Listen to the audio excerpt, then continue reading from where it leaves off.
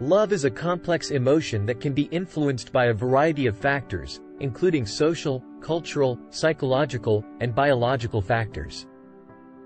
While there is no single answer to why people fall in love, there are several theories that attempt to explain this phenomenon. One theory is that love is a biological response that evolved to help humans form pair bonds and ensure the survival of their offspring.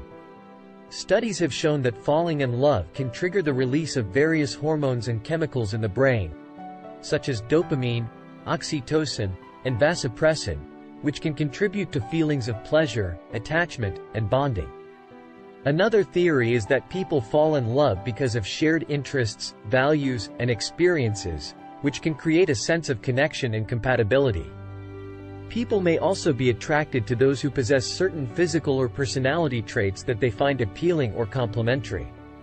Cultural and social factors can also play a role in shaping our experiences and perceptions of love. Our upbringing, values, and beliefs about love and relationships can influence who we are attracted to and how we express our feelings. Ultimately, the experience of falling in love is unique and subjective to each individual, and there is no one-size-fits-all explanation for why it happens. Thanks for watching. Subscribe for more amazing videos.